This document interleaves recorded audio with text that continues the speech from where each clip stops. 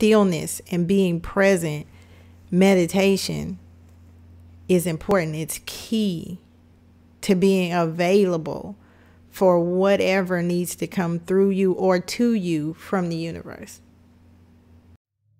Hey yo, hey yo, hey yo, welcome to my channel. Hey yo, listen up, yeah. Hey yo, the wireless woman. Everybody wanna be black, but don't nobody wanna be a nigga. Well, all right. Hey yo. I am your girl, Devian Nikei, the original wireless woman, welcoming you back to our spot. Room 303. If you are new, welcome to our crew. But my returnees, you know what we do. If you like this video, well then like this video. Let the comments reveal how you really feel. And if you're feeling a vibe, we'll go ahead on and subscribe. But before you blink, share this link. Welcome, Wi-Fi's, to the Ascension fatigue episode of the Wireless Woman. I have been experiencing this for quite some time, but I did not know what it was. So I know that if I didn't know, well, maybe you didn't know. So we're going to talk about Ascension fatigue today. But before we get into today's content, you already know what time it is. What are we going to do tomorrow night? The same thing we do every night, Pinky. Try to take over the world. It is time to call the roll. So I need all of my narcoleptic Nancys to the front of the class. It's time to put that coffee down and read aloud.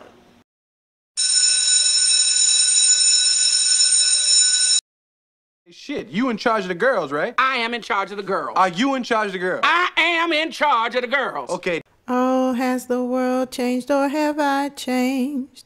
Oh, has the world changed or have I changed? The queen is dead, boys. Oh, has the world changed or have I changed? Oh, has the world changed or have I changed? Welcome to the Ascension fatigue episode of The Wireless Woman. Go ahead and do me a favor on your way in and like this video. Why? Because when you like it, well, I love it. Also, make sure that you subscribe to this channel.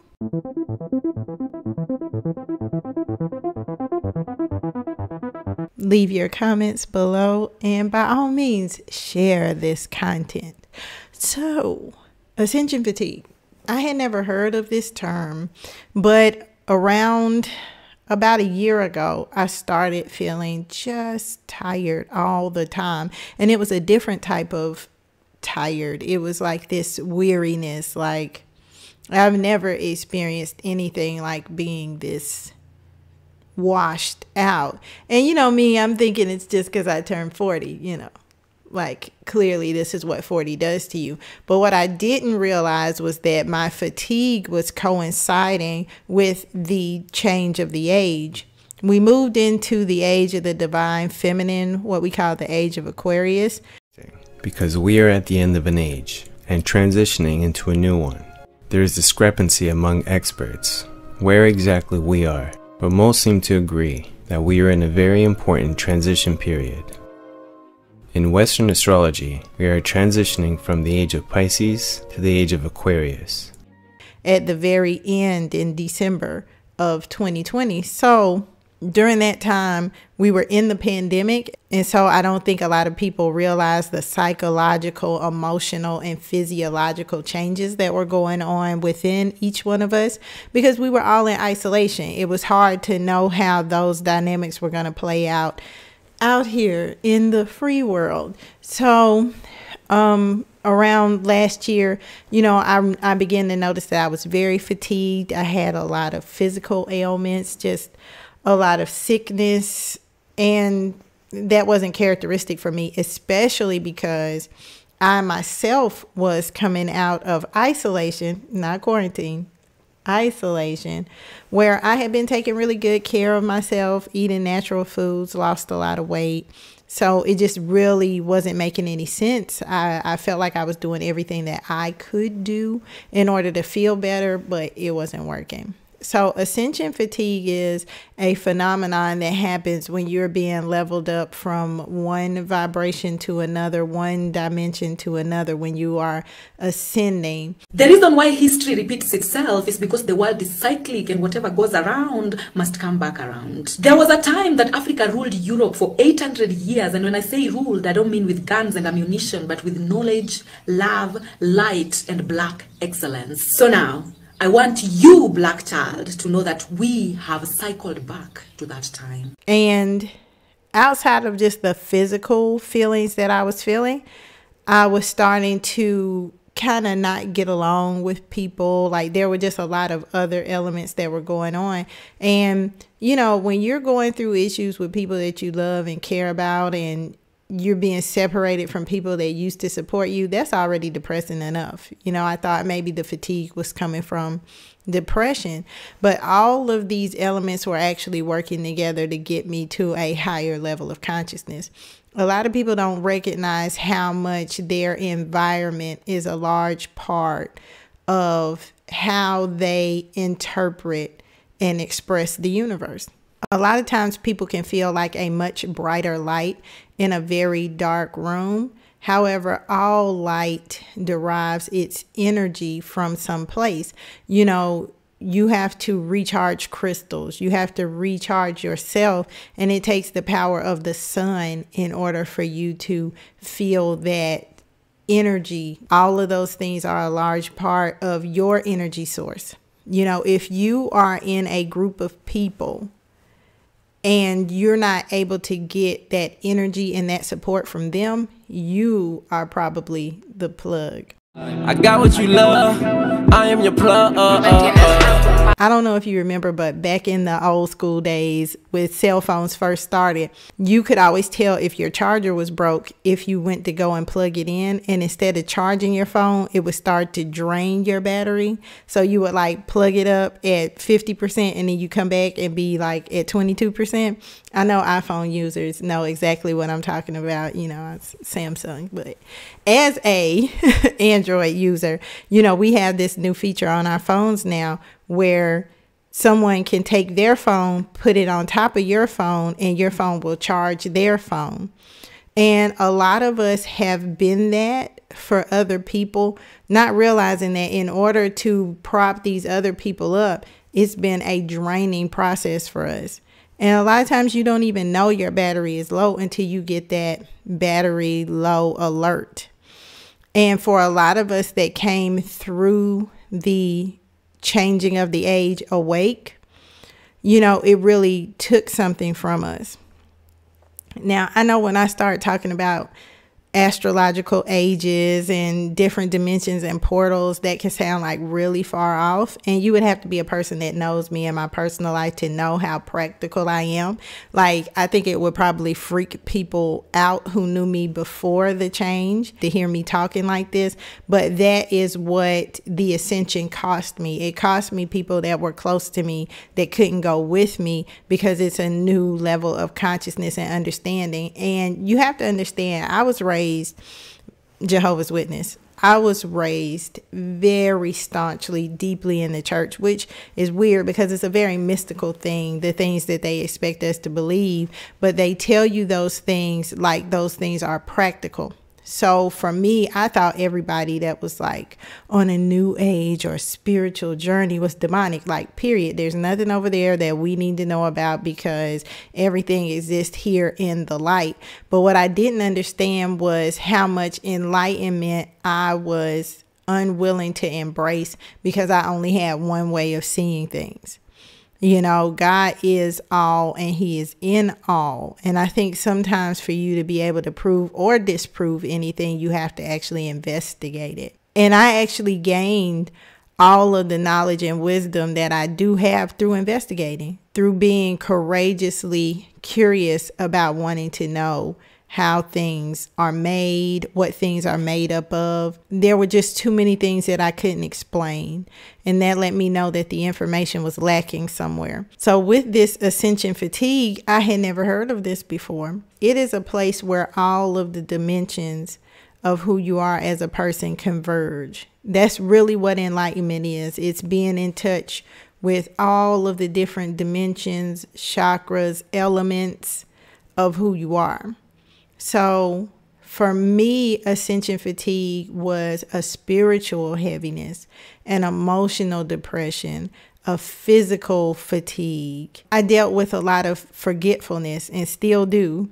You know, and I think a lot of that has to do, like I said, with coming through the portal from one dimension into another, because there are certain memories you can't bring with you, or else you would affect too much change in the new dimension. You know, we have to be in this new dimension, interpreting it with the new information that we've been presented. But there was this other element that I really wasn't prepared for, which was the personal attacks, the character attacks. You know, since I've come through that portal, I feel like I've dealt with a lot of very narcissistic, self-seeking people. And it's difficult to negotiate that, because when you're coming from another place, when you're in the world but not of it, it's really hard to understand those lower base motivations when you've been enlightened.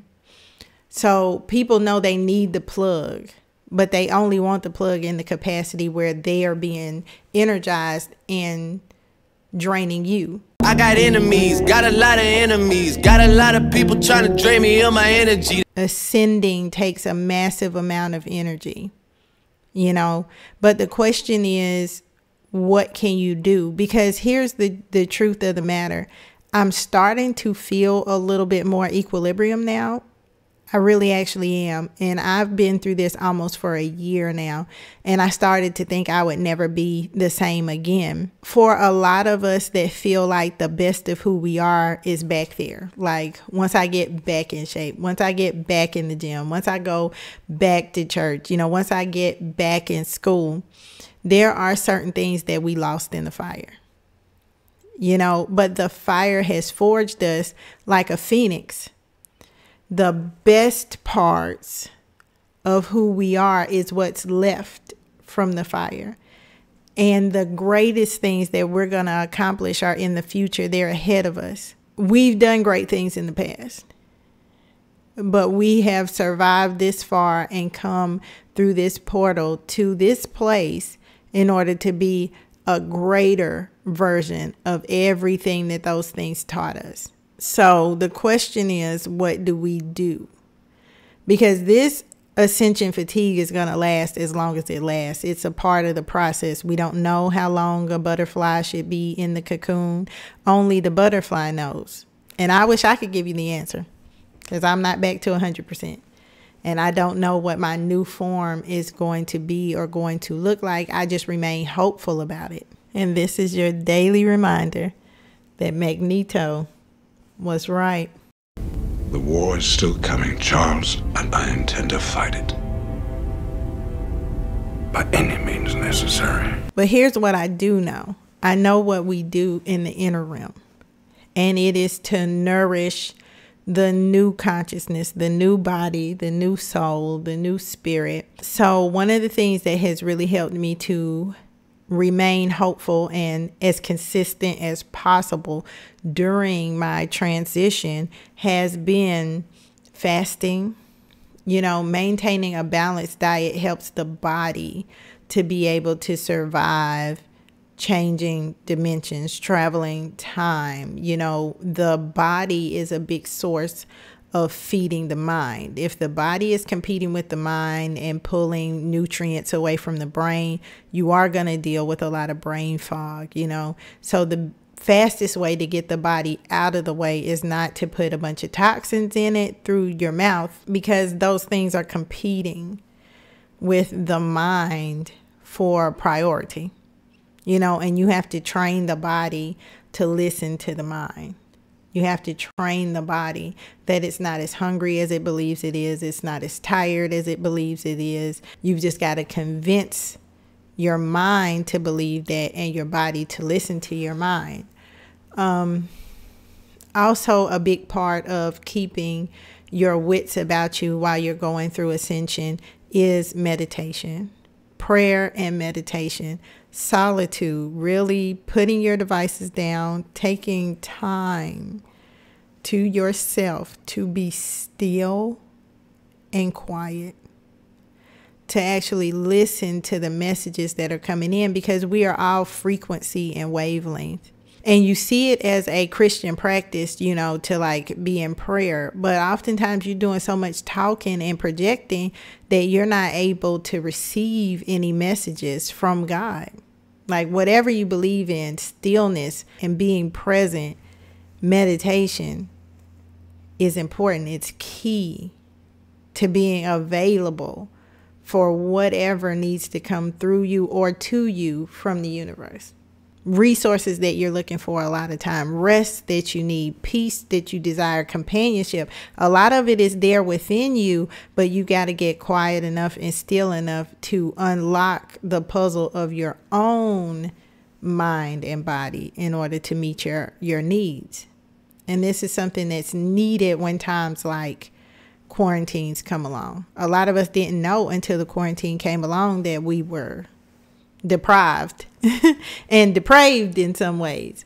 So this is a good time to balance yourself, you know, through what you're eating, through what you're ingesting, through your eye gates and your ear gates, you know. And like I said, as I get more information, as I'm matriculating through this process, I'm going to be sure to come right here and share it with you. But the one thing that I can say for now that's going to make you of the greatest use on the next level that you're going to is to have that discipline, is to know the greatest form of who you are isn't the caterpillar, it's the butterfly. I got these butterflies put on me a while ago and didn't really know what they meant at the time. But the caterpillar is a great creature for metamorphosis, to teach us how the full potential sometime of a thing cannot be realized until it's willing to die for that new form. So a lot of things that we lost in the fire, a lot of things that we left in the past are so precious to us because they're all that we know, because they're so much better in a lot of ways than where we are right now. But I can promise you that the things that are separating you now, separating you from close friends, separating you from toxic family members and old relationships, separating you from foods that you used to enjoy but now make you nauseous, all of this is about raising you to the highest power of who you are. You know, death can feel a lot of times like the end, like the worst form that you're in. But every seed coat has to die in order to produce life. Whether it's a sperm that dies for the sake of an egg, whether it's a seed that dies for the sake of a flower, whether it's the caterpillar that goes into its coffin and for the sake of the butterfly is willing to be devoured. You know, this process is going to take time.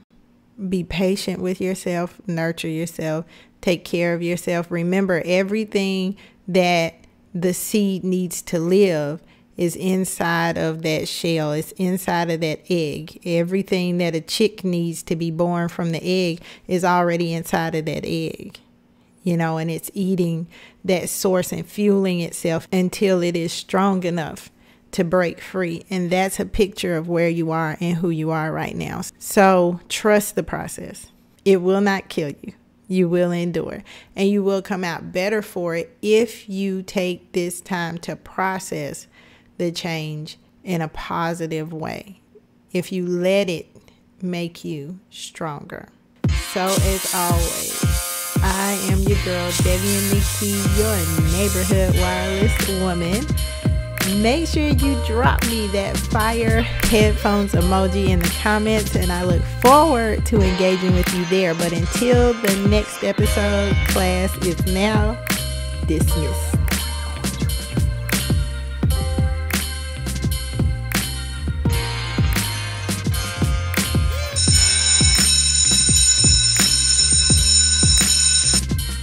All right, thank you so much for sticking with this episode until the very end. If you like this content, you might want to check out this episode right here. And if you haven't already, go ahead and subscribe to my channel by clicking this link here. Until the next episode, live unplugged, unbothered, and unleashed. You're not niggas.